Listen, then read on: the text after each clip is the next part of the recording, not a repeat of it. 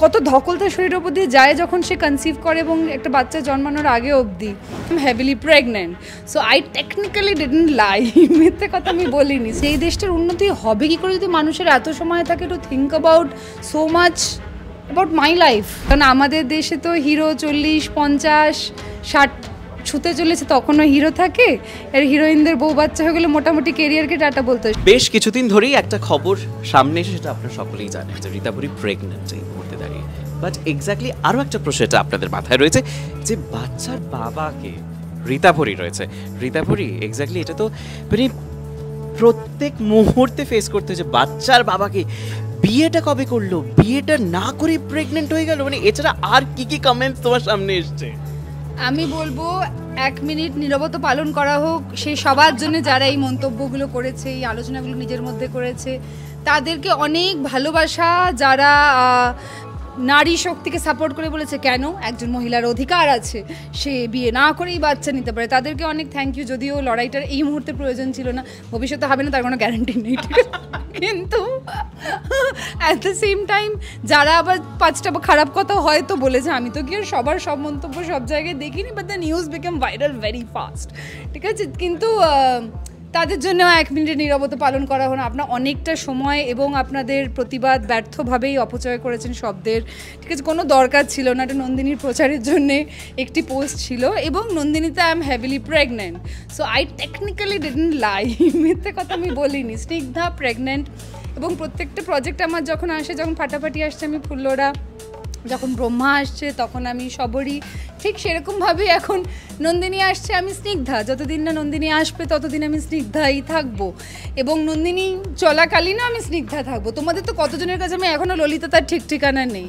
স্নিগ্ধারই pregnant journey has not been easy, কিন্তু এই যে থ্রিলিং একটা জার্নিতে অডিয়েন্সকে নিয়ে যাওয়ার জন্যে grabbing there attention, that is something I wanted to do and I'm successful.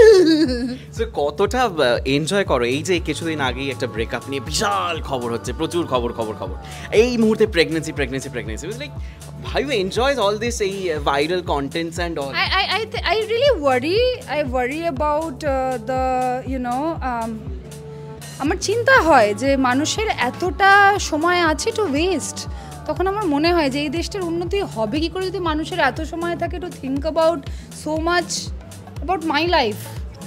My mom doesn't have that much of time to think about me, though she thinks a lot about me. So আমার চিন্তা হয়, I worry about the society, যে আমরাও কি সেই celeb কালচারের ছকে পড়ে গেছি, যেটাতে আমেরিকা বহু বছর আগেই পড়ে গেছে, যেখানে সেলেবদের ওঠা বসা হাঁটা চলা যা তারা জীবনে করছে, that heavily influences pop culture. I don't want to be one of the Kardashian or Jenner, I don't even know how to pronounce those. All I want to say is যে যদি সেলিব্রিটিদেরই এত হেভি ইনফ্লুয়েন্স থাকে pop কালচারে, আমার মনে হয় that is a lot of responsibility, and I am telling you right now, don't take any kind of life inspiration from me if it's not useful. আত্মীয় স্বজনরা এক্স্যাক্টলি ফোন করে কি বলেছে? মোস্টলি বিয়েতে কেন ডাকলাম না, কেন খাওয়ালাম না, এবং কবে খাওয়াচ্ছি। আচ্ছা, এই যে কটি চরিত্র তুমি করছো সব কটার মধ্যে একটা মানে ডেফিনেট মেসেজ আছে। Do you think like society সত্যি কোথাও একটা জায়গায় হেল্প হচ্ছে to change the thought process হচ্ছে? মানে তুমি পার্সোনালি বলো। অফকোর্স, মানে অবভিয়াসলি, মানে একদম, হ্যাঁ, মানে একদম তোমার রুট লেভেল থেকে যে পরিবর্তন এসে গেছে সেটা তো বলতে পারবো না।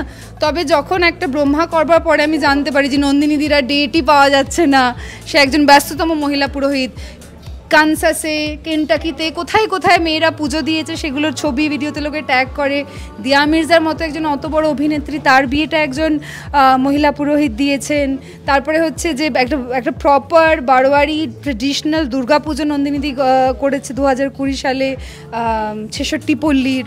এগুলো যদি পরিবর্তন না হয়, I don't know what is.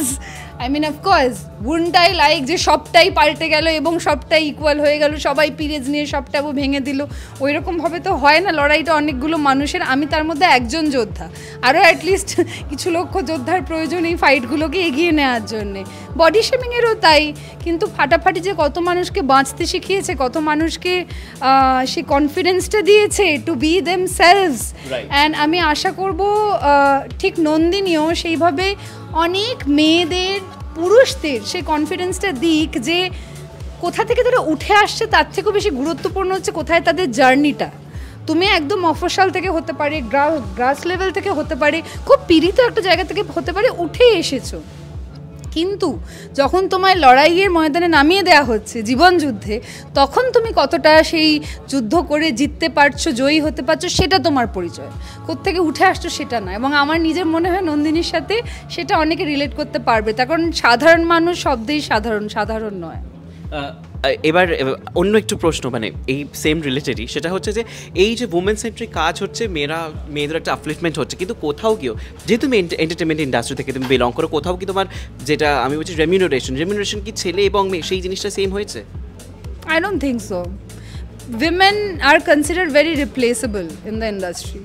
লোকে ধরেই নেয় যে হিরোইন তো কি আছে, মানে একজন যাবে আরেকজন আসবে, কিন্তু হিরোদের দাম সেখানে অনেক বেশি।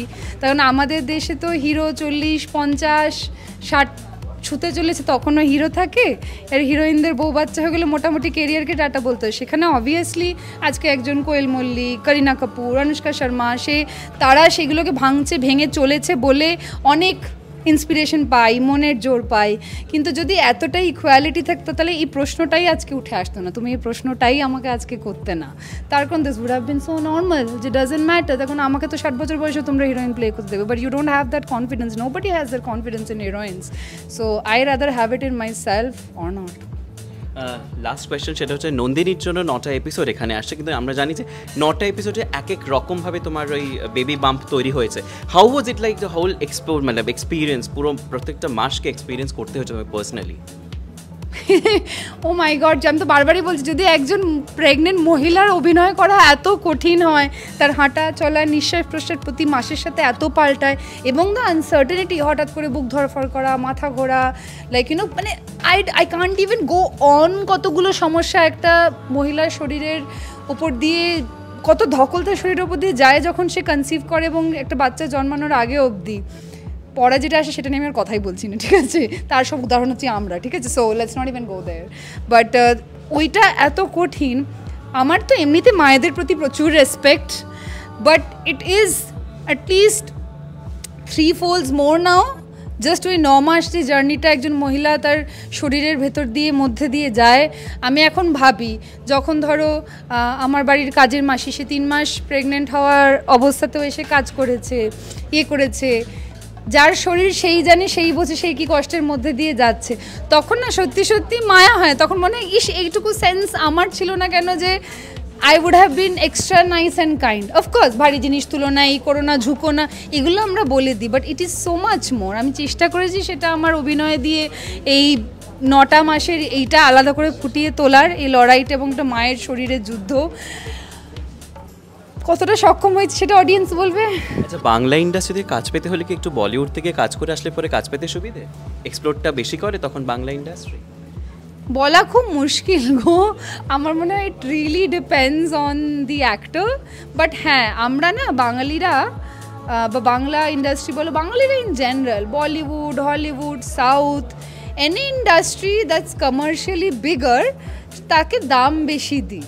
মানে সেটা আমরা তো বোকা বোকা লাগে, তার কারণ হচ্ছে যে আমেরিকা তো আমার দেশের থেকে অনেক বেশি ধনী দেশ, তাই বলে কি আমি একটা আমেরিকান ছেলে বা মেয়ের পাশে দাঁড়িয়ে বলবো না যে আমার প্রাউড ইন্ডিয়ান? তো হতে পারে বম্বে বা সাউথে অনেক অনেক বেশি টাকা আছে, তাই বলে কি আমি হীনমন্যতায় ভুগবো যে আমি বাঙালি অভিনেত্রী বলে? যেরকম I am a proud Indian, I am a very proud Bengali and very proud Bengali actor. একদম শেষে, পুজোর এক্স্যাক্টলি কলকাতায় থাকা হচ্ছে না কি প্ল্যানিং আছে? না, কলকাতায় আছি, প্রচুর রোজগার করছি, বলেছি তো।